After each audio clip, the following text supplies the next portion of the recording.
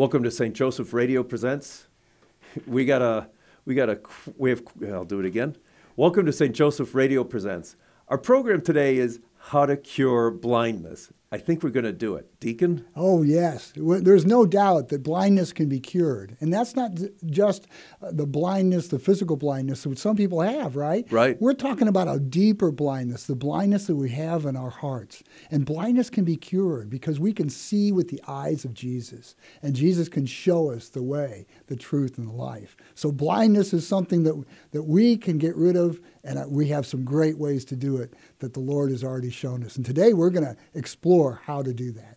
We're not just whistling Dixie. We're going to get to the point. We're going to get to the how to cure blindness. Stay tuned. Well, thank you, Matt. And I am your host today. I'm Peter Karutz. This is St. Joseph Radio Presents, coming to you live from St. Louis, Missouri, the Rome of the West. We are here live in studio, as promised, with Deacon Tom Burke. Deacon, welcome. Good morning. Or afternoon. I don't know which. It'll be afternoon. Okay. It is afternoon. And it's live. We just crossed over. So It is afternoon. So welcome to everybody. Today's program is a very attainable goal, the name of the program. It's attainable. You know, you've heard of SMART rules. The A is for attainable, right? So the name of our program is How to Cure Blindness. What did you say? I said, How to Cure Blindness. Is that good? That's Deacon? good. And it's actually our little Father's Day gift. There you go. And for those fathers out there who have their head down, their shoulder to the grind, they're pushing against the locomotive of debt and worry and concern, we have something for you because I know your eyes are closed. I know you're gritting your teeth. I know what that's like. And so today we have How to Cure Blindness, which will allow you to take your shoulder off the plow. There we go. And so that we keep, as a good friend of mine, not Deacon, but Father Augustine Weta, he says, the Benedictines say, you'd start no good work before you put it to prayer. So, since you have the collar on in here, would you mind starting us off with a prayer? Oh, I'd love to. Thank you. Thank you very much. Good and gracious God, the God of our breath, the God of our life, the God who sent us Jesus, the God who sent us Jesus in his body and blood, the Corpus Christi, the God who gave us the Holy Spirit and the love between the Father and the Son. We ask for that same Spirit today. Send out your Spirit. Open our eyes, open our hearts, open our minds, so that we can experience a greater love and presence of you. In Jesus' name we pray. Amen. The Father, Son, and Holy Spirit. Amen.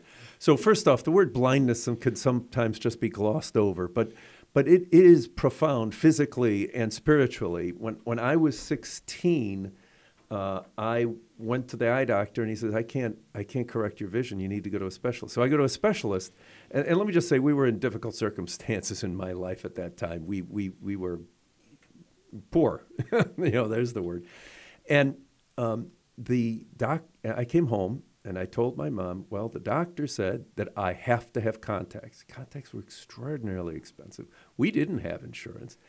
And she was a little upset with me, to be perfectly honest. She says, there's this 16-year-old who apparently has the vanity to come home, and say he needs to have glasses. So the doctor actually, after my mom gave me a little talking to, the doctor actually called and said, Peter has something called keratoconus, and we, likely by the time he's 30, he'll have to have transplants. And our goal is that he doesn't go blind. I'm telling you, it hits you like a ton of bricks. Wow. Even the contemplation of blindness. And it hit my mom like a ton of bricks, right? Her son may go blind. So blindness is not only something that we talk about kind of esoterically in the Bible, but blindness is a profound physical change in one's life. And it's also a profound physical change in one's spiritual life too. Obviously, I didn't go blind, thank God, with all the technology that has progressed. But we're going to be talking about how to cure blindness. And I'm going to talk about a special kind of blindness too. That blindness that we have when it's hard for us to lift our head. The blindness we have when it's difficult to see past our own predicaments in the world. And that blindness can slowly invade our lives. I know what that's like. I mean, when it's just that next project or that next thing we have to do at work, or we have to get our child past this stage in their life. It could be adolescence. It could be into adulthood.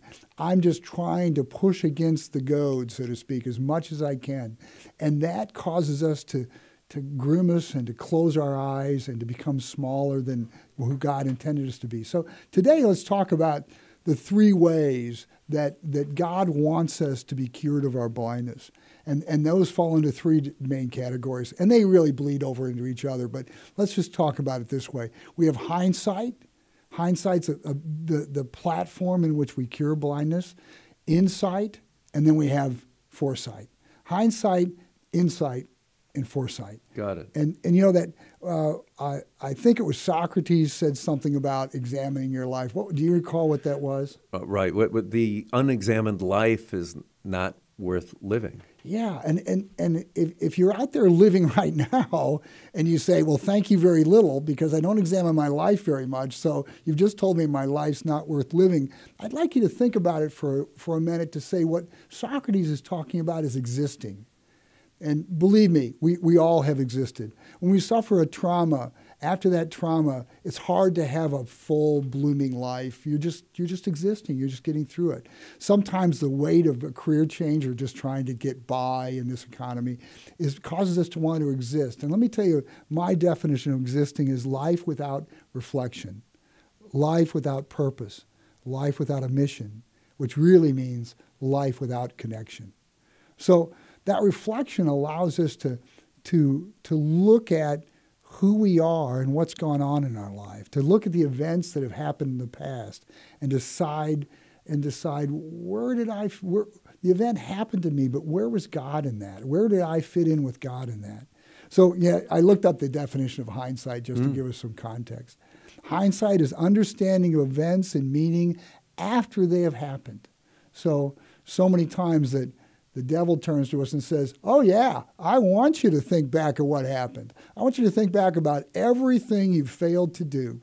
I want you to think back about every time you hurt somebody else. I want you to think about every time that you failed. So I can invade your life and tell you how unloved you are, how unworthy of love you are, and how unimportant you are. And that is not what I'm talking about. I'm talking about a reflection, a hindsight into the great gifts we've received from God. So let me ask you, how often do you sit around, Peter, and think about, I'm just going to count my blessings? Rarely. I don't. Not often, to be honest with you. Yeah. And let me tell you that's a gateway. That's a great gateway into reflection. So I'm not talking about anything deep. I must admit to you, I'm not a very deep person. I'm just trying to get by and be with Jesus. So to get by and be with Jesus, to me, it means I'm going to sit down and count my blessings. Many years ago, I've been a deacon for 6 years now. Many years ago, before I even entered diaconate, I sat down in the Adoration Chapel, which, by the way, is a great place to be if you want to do any type of reflection. But having said that, I could have been at home. And I said, I want to count all my blessings, all the way God has helped and been influencing my life. So I was reflecting, wasn't it? I didn't really set out to do it. I just said, I'm going to start counting my blessings. And it was late in the afternoon, and it was a very quiet place, and I must admit I dozed off for about 10 minutes. My wife was with me, and she nudged me and said, snoring is not adoring. But in the 50 minutes that I started praising God and blessing the blessings I received in my folks and their folks before that who'd come to America, and their folks before that had come from Ireland and come from Germany, and I gave blessings for how they strove to have their faith. And then to get more personal, I started out with my birth, and my birth is a twin with my brother, and then I kept going. And I even said, well, I guess I have to do blessings for the bad stuff that happened too, because on every one of them I could see for the first time how God had been there with me. And at the end of the hour, remember I just took a break for 10 minutes. At the end of the hour, I was 16 years old. I had not been past the age of 16. Oh, wow.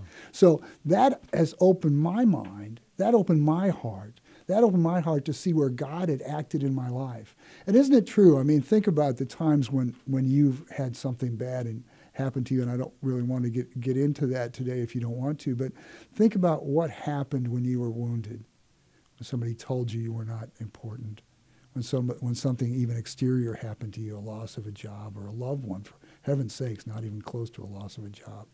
Isn't the first thing we think of is we're the only one? The devil comes to us and says, you deserve that. You could have been a better person and that wouldn't have happened. And even some of us, unfortunately, have carry guilt of saying, yeah, I might have been able to prevent something happening. And that carries us through our lives and affects how we look at our life. But if you look at your life through hindsight, but not through the blessings, it's a whole nother thing. Yeah. What do you think that would do with you? Well, hindsight, I think, and I haven't thought about it through the blessings, but maybe I've thought about it through the bad things. You know, I know Paul says we should give thanks to God in all things, and all things mean good things and bad things. And I remember Fulton Sheen, as he's passed the hospital, he says, look at all the wasted suffering in there. And, you know, it's tough to tell people who are in the midst of their suffering that it has meaning. You know, John Paul II, 82-ish, I think, he wrote Salvific Dolores on human suffering, and his first, one of the first verses in there was Colossians 1:24, and Paul says, I rejoice in the suffering of my body because it make up, for you, the church, because it makes up what's lacking in Christ. So I haven't reflected on blessings, but I have reflected, rightly or wrongly, very much on the bad things, and trying to bring it to mind that God has a reason for these bad things, and God doesn't make bad, he only makes good. So whatever I'm perceiving as bad, God has in his plan. Well, over and over again, I can relate to stories where I listened to what God had to say and I did something that was absolutely ridiculous, was preposterous, was not part of my plan. But I said, because I recognize how active God has been in my life through the blessings and the gifts that I received, that allowed me to take that extra step and say yes to that. What I'm really getting at here is I'm thinking about all the ways that God's forbearance in my life did not punish me for my sins. God's mercy and forgiveness in my life it was so apparent, particularly in the sacrament of reconciliation, but in so many other ways. It was so apparent that he wanted goodness for me all the days of my life. In fact, most of the badness in my life was my badness and exterior things, not God. And so that causes me to have a great trust in God. So then out of this hindsight, then I start becoming aware of who God is to me and how active he is in my life. Out of that hindsight of the gifts that I've received, I start saying, what a gift this was today. What a gift my spouse is to me. I really need to talk my spouse into doing this more often because, it's easy for us to go to, I sure wish he would pick up his socks, or I sure wish that he would take the garbage out, or I shouldn't go down the list that Gail has for me. Well, it's the same list I have, so I was going to wonder, maybe you've been listening in here. Whatever the list is, though, whatever that list is, isn't it so common for us to go to how someone else doesn't enter into our kingdom? Someone else doesn't do what we want them to do? Someone else has aggravated us? I can tell you all the times when in my legal practice how somebody else purposely tried to aggravate me and my client. Someone else purposely tried to get us off our stride. And they weren't demonic or anything like that. But what about that great grace that comes to us? When we take that gratitude I've been talking about the gifts, and we turn it into praise. Yeah. And that's the next thing that gratitude does. Gratitude, the most authentic emotion, because it requires nothing in return, says, I will then now give praise. Right. My return in gratitude is praise of God. Yeah. So counting your blessings and just praising God. Thank you. Thank you, God. It is a great path to knowing who God is and who we're not. Yeah. Let me tell you who we are. This is St. Joseph Radio Presents, coming to you live from St. Louis, Missouri, the Rome of the West. We ought to talk about why we're the Rome of the West sometime. I'm your host, Peter Karutz, and we're here live with Deacon Tom Burke. And the title of this program is How to Cure Blindness, and we're going to do it. Yeah, and we're going to do it. So we've talked about blindness, right? And the blindness first blindness we have, and many of us have, is that we don't look at the good. We only look at the bad. We only look at our suffering. We only look at how our life isn't glorious every day of our life.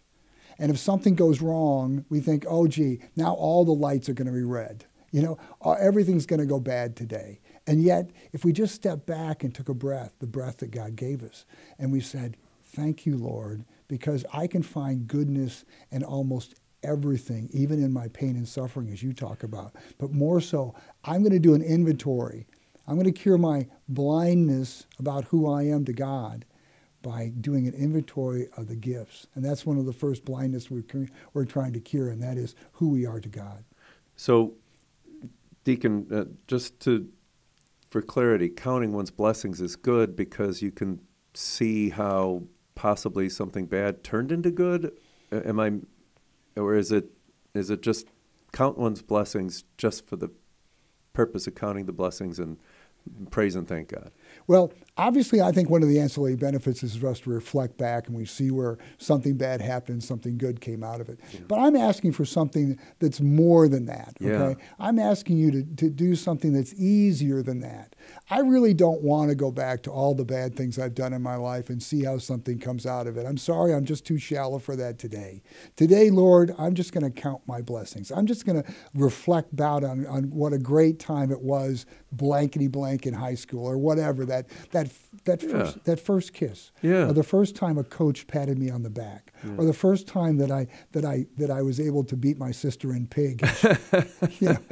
Whatever that was, that I'm going to reflect back on that blessing and see where God was in that. And all of a sudden, I've started figuring out, Lord, I was contemplated by you. Yeah. I was protected by you in that spot. I was so cherished by you, Lord. And let me ask you, just talking about this, as I'm talking about this, I can think, I feel more cherished just talking about it. Oh, in absolutely. Praise of God today, if you're out there listening to this, in praise of God today, think about how much he did blank for you and realize how much you are cherished. When my children were little, I had to always pick my favorite something, my favorite color. I didn't know I had one. I had to pick one. And my favorite Winnie the Pooh character, of course, mine was Eeyore. Oh, it's all terrible. Well, maybe that's reflective of me. But what you're saying is reflect on the blessings and create a sense of joy in your heart. That's good. So if you do that and you go, oh, gee, Deacon Burke, he's talking Pollyanna stuff. He's out there just, he's almost nauseating because he's so happy about what's going on in his life. Doesn't he walk on a magic carpet or what? And the answer is no. I choose God. I choose joy. I choose praise. And when I praise God, my joy bucket gets bigger. When I praise God and give him gratitude, my awareness of his presence in my life gets bigger. And then my awareness of other people and how blessed they are gets bigger too. So we're just talking about the first way to cure blindness. And the first platform way is hindsight. Yeah. But see, now you've actually gone the right way with it when we've been talking about this. I love that about you. You're so intuitive because you said, okay, if I'm going to think about all the blessings, then where is it going to bring me to?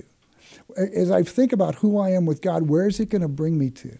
And that's going to bring me to something that we don't talk about much, and that's compunction. Compunction is when we have that humility. See, we haven't used the H word today. No. And a lot of people don't like the H word because they go, yes, I'm pretty darn humble. I'm so good. I'm so great. I do not think that word means what you think it means. Right.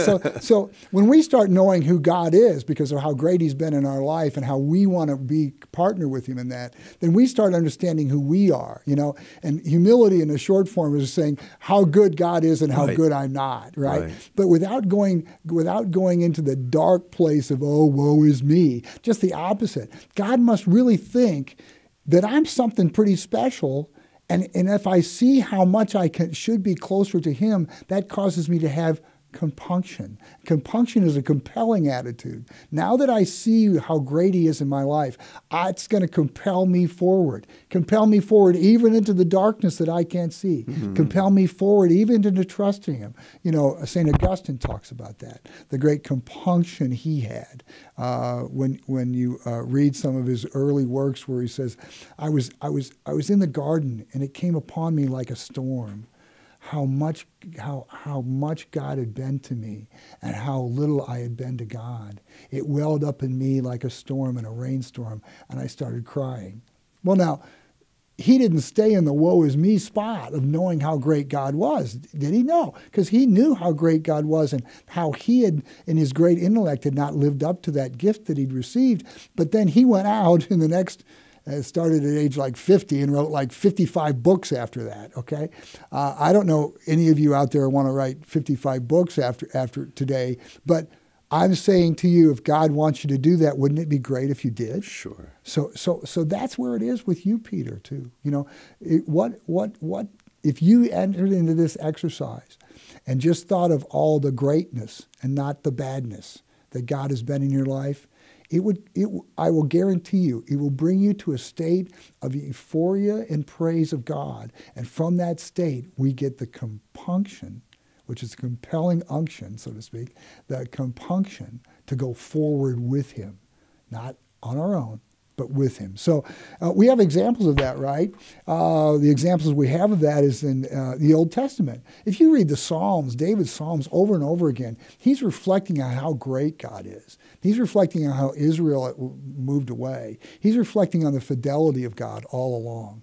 So even though we have that, we know that in the Jewish faith, they have the Passover, right? Mm-hmm. What happens in the Passover? They make it happen again. It's not a memory. It's not a history lesson. They have the chairs set there on purpose. They do it in a special way to make it happen again. And of course, I wouldn't be Catholic if I didn't remind you that we also have that too. Right. We come to Jesus, and it happens again at the Mass.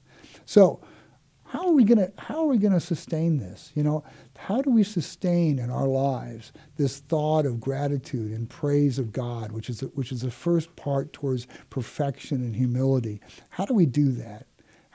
What do you think? What would be your path, Peter? How do we sustain it? I don't know. I have to review what you said first. So, counting one's blessings is almost naturally humbling. You know, you see folks who have had a kindness done to them that they don't deserve, right? Someone walks up to someone and gives them $100.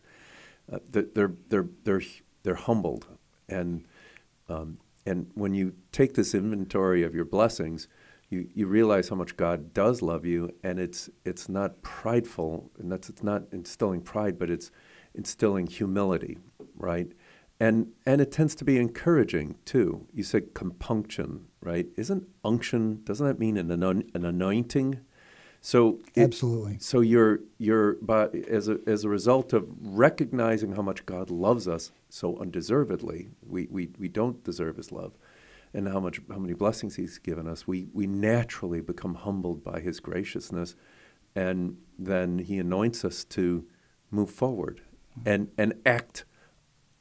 Not humble as in sit on the couch and say, oh, wow, well, that's great, but encouraging us to move forward and act upon his goodwill, his grace. Right. So in what we've been talking about is the platform for our sight being opened, is we become aware of ourself in connection with God. So our self-awareness, because of who we come from, which is God, right? Our self-awareness comes from our connection to God. So I'd ask you, we've talked about a connection to God through the Holy Eucharist and the Mass. How else would you suggest to me if I just walked up to you and said, I'd like to be connected to God, and I've already started praising him. I've already started counting my blessings. What would you say to somebody about how to get more connected to God? I guess I would recognize what you just said, and I would say clearly God loves you, which is profound. And then I would say, I think God has a plan for you. You've recognized his grace, and now it's time to strive to understand what his plan is for you. Ah, cool. So you're exactly where we want to go, right? We want to have that insight. You know, we've gone from hindsight, and now we're going to travel into insight. What does God mean to me? What's my meaning with God? Where do I find my mission and purpose? You know, now we're getting more towards insight. And of course, one of the great ways to find insight, which I offer to you as one of the most important prescriptions, aside from the Holy Mass, which we just slightly alluded to, which would be a whole nother program. But having said that, would be the Word of God, would be Jesus. Jesus, he tells us so much, but he tells us so much about ourselves if we get into Scripture. You know, if we come to Mass on Sunday, and I recommend everybody does, of course, if we come to Mass on Sunday and we say, I'm not going to participate, I'm just going to sit here and watch, I'm going to listen to what the story of the gospel or the Scriptures are, and I'm going to say, that's a nice story. Thank you very much for bringing that to me. And then I go off and do my own merry thing. Then I'm still blind, aren't I? Mm-hmm. I'm not open to what Jesus wants from me and what God wants from me. And that's what we're talking about, a fuller life. That's what we're talking about, a life that's examined and well worth living, which is the opposite of what Socrates said. So let's talk a little bit about insight for a few minutes, okay? From that position of hindsight, and from a position of maybe listening and reading. We'll come back to that. We got a minute. Okay. Half a minute. Anyway. Half a minute. We're going to come back and talk about the insights that we have that God will show us since we started out knowing who God is and who we're not, and how great we are to God. And I suspect we're going to be talking about Scripture too. You know, one of my favorite preachers is Father Larry Richards, and he has a couple of great sayings. There's no Bible, no bed; no Bible, no breakfast. Bible basic instructions before leaving Earth or some such thing. Well, we're going to be talking about how to cure blindness, opening our eyes through these three key points.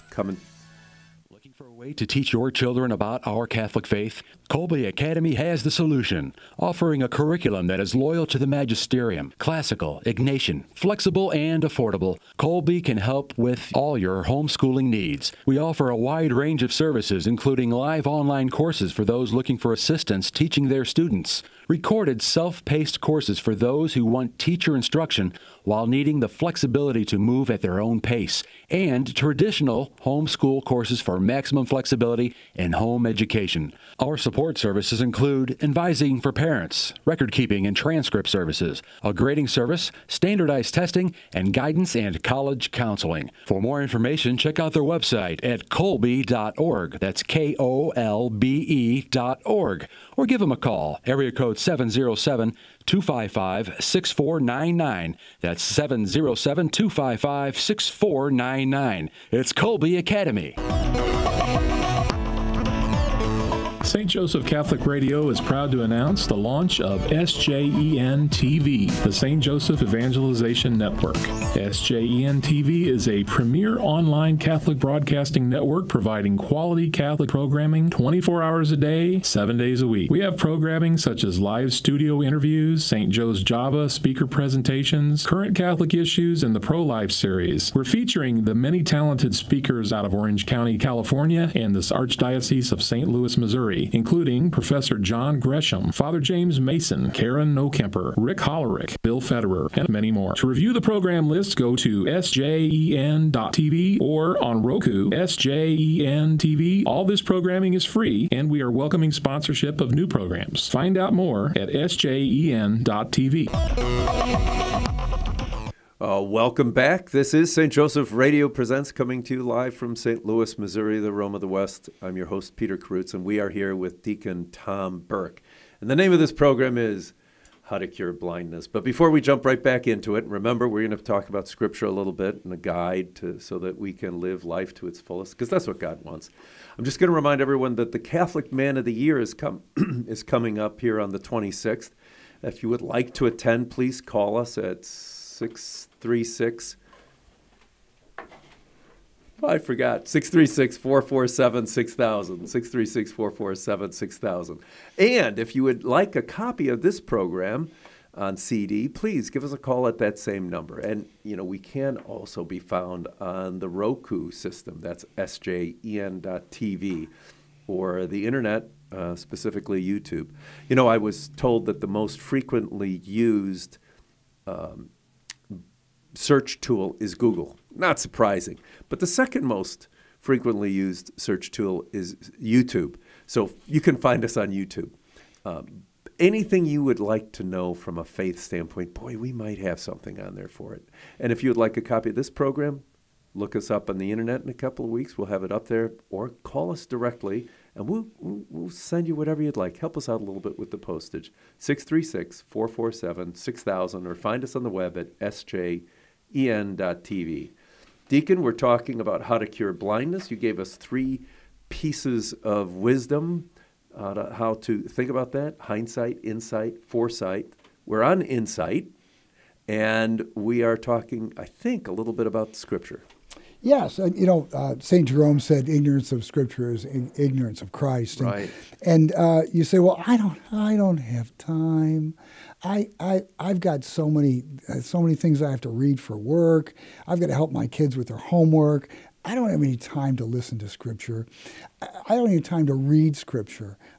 That's too far out there for me. And if you have that going on in your life, then you have a blindness. And I'm just diagnosing it for you because I've had the same blindness. Yeah. And that blindness is the world, right? The world wants us to do all these things that we have to do. I mean, I'm not saying we don't have to help our kids and do things at work and things. And the world says this is all very important. And the only way to regenerate your batteries then is you've done all this for today. Now let's go to the internet. And now let's go play games. Now let's go action movies. Now let's go read a fantasy book. That'll recharge your batteries. And I will tell you that if you want to walk through life with only half-charged batteries, then that's the way to go. If you want to walk through life fully charged, fully alive, fully aware of who you are to God and who God is to you, get into Scripture. Understand that Scripture was written personally for you. Peter, do you realize that Scripture was written for Peter? That's shocking. I've never considered it in that fashion. But it was exactly. You were contemplated from God from the very beginning. From the very beginning of the world, Peter Karutz was contemplated by God, and he wanted you to know him. And so he sent his son into the world, and he sent the prophets in the world. He says, I want Peter to know me. And did you know, and I'm going to say this to all the other fathers out there and all the other spiritual fathers out there, did you know, just like Malachi says to Esther, did you know that you were made for a time like this in the kingdom of God? Did you know that you were made for a time like this in the kingdom of God? You can look around and say how terrible life is and how wonderful other people's lives can be, how terrible the economy is, or politics, or whatever. That's not of God. What God is that personal relationship you have with him that drives you on with compunction to do his mission and his will. And then if you really want to be fully alive, do you want to be fully alive, Peter? Absolutely. If you want to be fully alive, then you need to live in Christ Jesus. And that's what we've been talking about, awareness of ourself in context of God. And you will find that in the Scriptures. You will find that as you take Jesus into yourself at Mass. And if you want that to come alive, you just have to say, Lord, I want it to come alive. Yeah. Our former Archbishop Carlson, at one of his homilies, said, if you want to change your life, read 5 verses of Mark every day, Mark being the pithiest of the Gospels, and you will change your life. That's quite a statement. So, true, but the question we have to start out, if we want to cure our blindness, is, do we want to change our life? You go. The evil one's going to say, your life is great. I mean, my life before I walked with Christ was great. I had professional success. I love my wife, and I'll be darned, despite everything about me, she loved me back. and things were really, really good in my life. There was absolutely no, praise be to God, there was absolutely no tragedy in my life that caused me to turn to him. Yeah. But he let me know, because I had reflection, that there was an emptiness there, an emptiness that could only be fully filled and me be fully awake and alive and be able to see as Jesus sees by going into Scripture. So for insight, as we're getting into insight, let's think about that. And you say, well, I don't know much about, I just don't know much about the Word of God, and I'm kind of scared that it might change me. I kind of like where I'm at. Well, then it's time to dive back into reflection a little more, because as much as I saw how blessed I was, I saw how God had walked with me and had cared for me and held me in the palm of his hand. And from that spot, I said, I would like to do your will. And that's where hindsight gets us into insight. So can I ask you, Peter, if we're going to talk about how that works in the world, when we talk about the blind man, right? The blind man in John 9, Jesus is just walking around. He sees a blind man, a blind beggar. They're all over the place, by the way. Right. And he sees this blind beggar. And his disciples actually bring this beggar to his attention, and they say, did this man sin, or did his parents sin? And Jesus says something to the effect, I'm not going to quote it because it goes on, but he says something to the effect of, no, this man didn't sin, or he's not blind because of that, or because of his family. It's because the light of the world can be seen, so that I can come into the world and see that. And then he does something very interesting. Do you recall what he does next with this guy who's blind? There's a couple of three blind men stories in there. Is that where he spits in the mud, or is that a different one? Yeah, that's it. Yeah, you got it. And takes this little paste and puts it on his eyes. Oh, yeah. And then I think what does he do next, which is really provocative when you think about it? He tells the blind man to do what? I thought he asked him if he could see anything, but then doesn't he send him off to a pool, the Pool of Solomon, to wash his eyes? Yes. The pool. To be sent to that pool means to be sent in itself, like sent. And so he sends him to the pool to be washed. But think about this. You're a blind guy. You're sitting on the side of the road. You're doing your only profession you have, which is, by the way, I'm totally walled in here. I'm asking for help from people. I'm asking for help from everybody. Lo and behold, I didn't even ask for Jesus to help me. This guy comes out of nowhere. He's talking about me in the third person to his disciples. He puts dirt on my eyes, which I'm okay with because I can't see anything anyway. Right. And then he tells me to wander off to this Pool of Solomon, which means I'm going to have to ask people how to get there if I don't remember, which I got a good memory, but I don't remember all of it. And I'm going to bump into things all along the way, and then I'm going to trust in him that for some reason, other than the fact that I don't like dirt on my face, I'm going to wash. Isn't that a marvelous thing? Yeah. Now, would he have done that if I, just Deacon Burke or Peter had walked up and said, hey, look, I'm going to throw some dirt on you, and then I'm going to go tell you to wash? What do you think his attitude to me would have been? Disbelief, incredulity, wouldn't be registering. Absolutely, but he came into the presence of Jesus.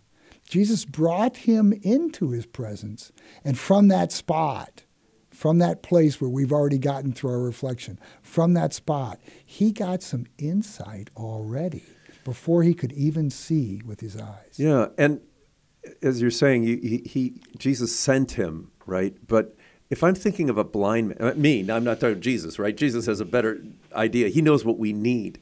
But the blind man, I would be taking him by his elbow and directing him step by step on how to get to the Pool of Solomon, wherever that might be. But apparently Jesus knew what he needed at that particular point in time, and he needed to have some faith, I guess. Jesus sent him on his own to go and wash, And he had to have faith that that was meaningful, that would, one, he could get there, and two, it would make a difference. And here's the great news about seeking to have sight, is that Jesus gave him that faith. It wasn't that he had to do it all on his own. Right. Jesus said, "I will. When I send you, I will give you the grace to go." Right. And so he sent him to wash his face. He washed his eyes. He could see. Kind of. He actually, in this one, he actually could see, yeah. right? So he can see, and he comes back, and Jesus is gone. Jesus went on his merry way. So he goes in front of the Sanhedrin, because they bring him in there because everybody knows this guy's eyes have been healed, and they say, "Who healed your eyes?" And he goes, "I don't know. I don't have a clue. This guy healed my eyes." And they go, "Well, we kind of know who it is, and he's a big fat sinner. Get out of here." So he brings these folks in, and they go, who was this is just a farce, right? Right. He really could see. And they go, "Well, no, he's been blind since birth. He hasn't seen a darn thing, and now he can see." And they go, well, who did this?" And she goes, and they all go, the two parents go, we don't know. Ask our son. That's their way of saying, don't kick us out of the temple, because we already know that if Jesus is the guy, you're going to kick us out of the temple. What did that mean? That doesn't mean that I go from this Catholic church to another Catholic church. It means that I can no longer do business. Right. I'm ostracized by everybody. My whole community is gone, and I might as well pack up and go with the pagans somewhere. There was a real hammer to that question. Big one. So they said, no way, no way. So they bring him back in. Here's the insight part of it, right?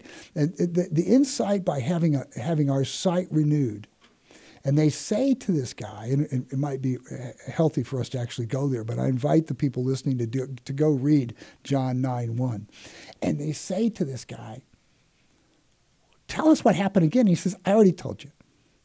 See, he's getting kind of cocky here, because he's seen what the Lord's done for him. And he thinks that he must be pretty special because he's seen what the Lord's done for him. Does it sound like hindsight to you? Yeah. It does. So then he sees what the Lord's done for him, and they say, "Well, who was it?" And he says, "You don't know who opened my eyes? Don't you know who that would be? You are the head honchos." So they kick him out.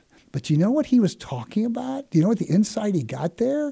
What did Jesus say when he first went home to his people in Nazareth, entered into the synagogue, and he said, "The Lord has anointed me and sent me to set captives free, heal the sight of the blind." Right. Right? So where does that come from? Well, in Isaiah, nobody in the Old Testament had their eyes healed from birth, had their sight restored. That was a messianic sign. Jesus was going to come. That Jesus that was the Messiah, the Christ, was going to come when we start seeing blind men see. So what he was doing was he was throwing Isaiah back at them, in that it says, "Then the eyes of the blind will see." Isaiah 42. Wow. So he's saying to him, "You don't know who this guy, you ask me who this guy is, and you call him a sinner, and you don't know?" He had the insight to know Isaiah, he knew to know Scripture. that they knew Isaiah, to know how he had acted on them, and you see where his reflection all this time, maybe listening from afar, because in that time and age, they thought if you were sick or infirmed or couldn't see, then you must have been a big fat sinner. I'm so glad that God doesn't treat me that way. Or I probably wouldn't be able to speak, I wouldn't be able to hear, and I wouldn't be able to see if I was punished for all my sins. But no, it's all the forbearance and graces that we've had. So there was his hindsight, insight, and of course, at the end, we see his foresight. Right. How did his foresight come out? And let's finish the story. At the very end of that, John 9:1, Jesus comes to him again. Wait a second. He comes to him again? Do you know, Jesus didn't come to him because of what he said to the Sanhedrin. Jesus came to him because he wanted his healing to be complete. Uh-huh. And Jesus said, "Sin no more." He didn't say, "Come follow me," which was kind of interesting. The guy had his choice, right? Right. But he told him he revealed who he was to him, and sin no more. And in that, he was able to know Christ and also to sin no more. So through our hindsight, the insights we get from God by resting in Scripture and walking with Christ, we discover who we are, and we also discover our mission. And we'll talk about that in a few minutes when we talk about Bartimaeus. Yeah. But what does that mean for you? Wow. Well, first off, what you said with regard to the reply of the blind man to the Sanhedrin is kind of eye-opening for me. I never got that. The Sanhedrin asked, "Who cured you?" And he answered him with a question, and it wasn't, "I don't know," per se. It was referring to Scripture, right? So he was saying, you must know who the person it was, the office of the person. It must be the Messiah because my eyes have been opened, right? I never got that before. So that's huge insight, I guess, for me. So Scripture was the source of his insight.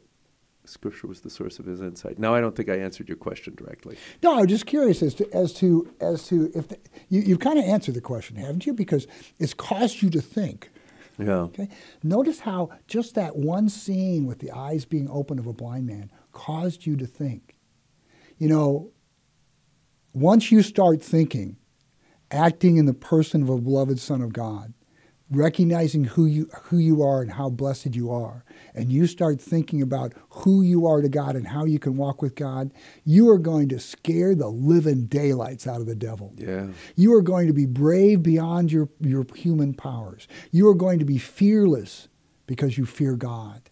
All those things are available to you, and it's the last thing the devil wants. So the devil's going to put all kinds of roadblocks up. Let's talk about those just for a second. They want us to close our ears. They do, but I'm going to open our ears for a second. This is St. Joseph Radio Presents, coming to you live from St. Louis, Missouri, the Rome of the West. I'm your host, Peter Karutz, and we are with Deacon Tom Burke, and the name of the program is How to Cure Blindness. We've talked about hindsight, insight, and we're going to talk about foresight. Yeah. So just to kind of open the door for us to walk through is to recognize how the evil one wants to shut that door. So let's stick our foot in it for a minute. Let's stick our foot in the door, because he wants us to close our ears. And he says, I'm going to make you listen to so many other things in the world, and so many other fears, and so many other pressures, and so many other security-based things that you're not even going to want to go with Jesus, because that's going to be a bridge too far. I'm going to have you listen to my voice all the time. And I would challenge you and anybody else who's listening to this today to think about this. How often have we listened to the evil one's voice? And the answer is, I'm listening all the time. I choose to reject it. But he's talking to me all the time. So then I would ask you again, who's more powerful, the devil or God? God. Then who's talking to you more than the devil? God. Then why do we choose to say, I don't hear his voice. I don't listen for him.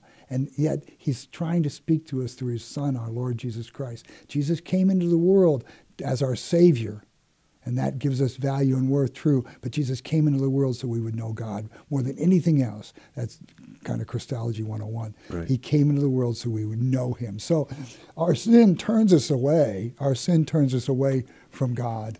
But God never turns away from us. Unless we turn him away. And that is that respect that he has for us. We have to choose to listen to him. If we choose not to, he'll respect that too. And you're talking about listening to the devil or listening to God.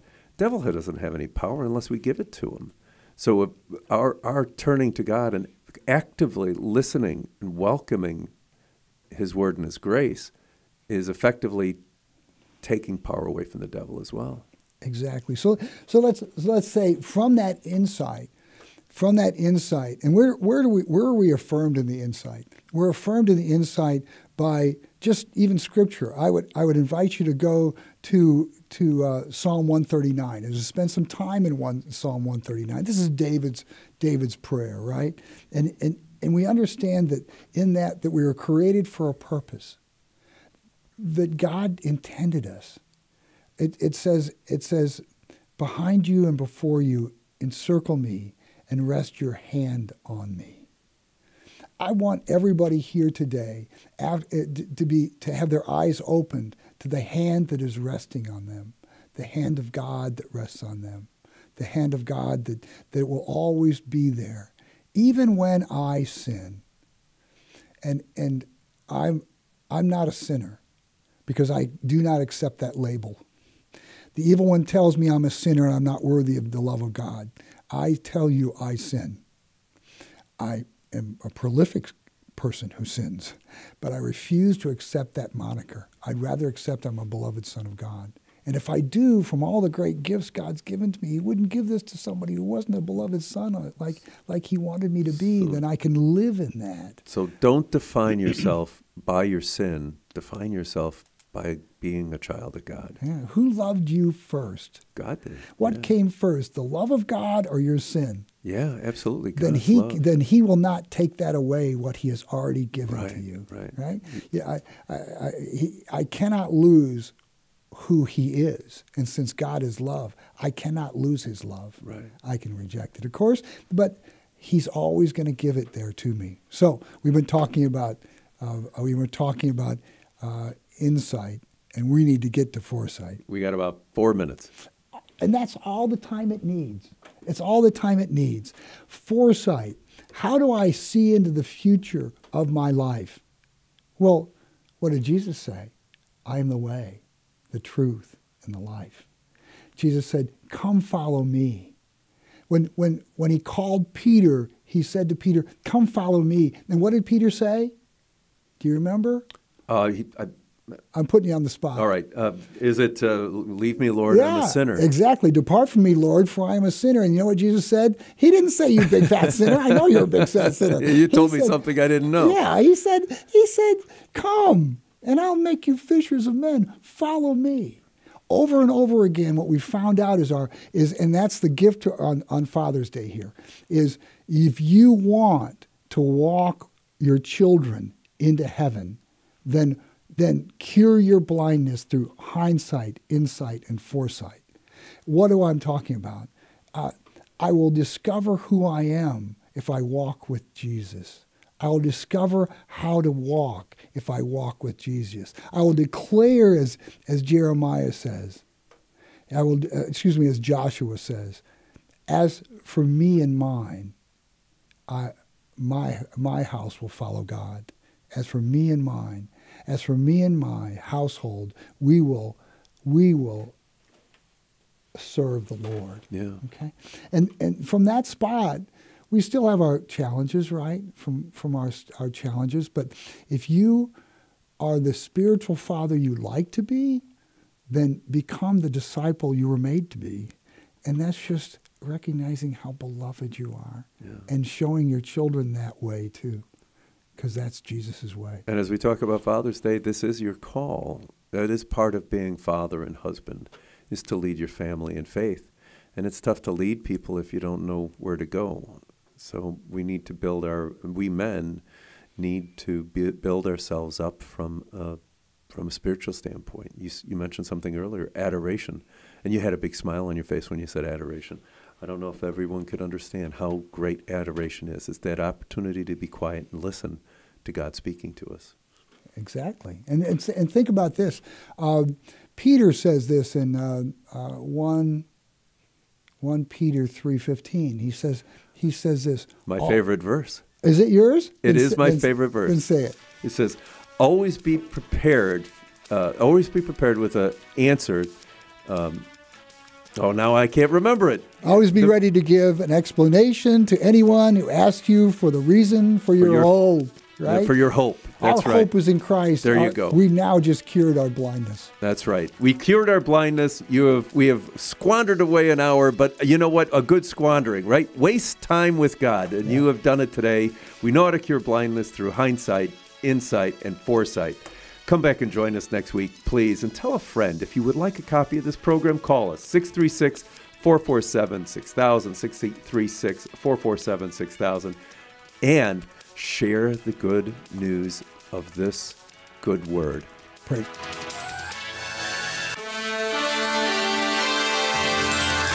You've been been listening to St. Joseph Radio Presents from the Rome of the West, St. Louis, Missouri. If you would like to join us in our evangelization efforts, you can order a copy of today's broadcast or any of our past programs by visiting us on our website, stjosephradio.net. That's SAINT, josephradio.net. Or call us 636-447-6000. It's all at your fingertips to help us evangelize the world, bringing the good news of Christ to everyone you meet and change one soul at a time. Thank you for your prayers and support. Until next time, may God bless you and your family. This has been a presentation of St. Joseph Radio Presents.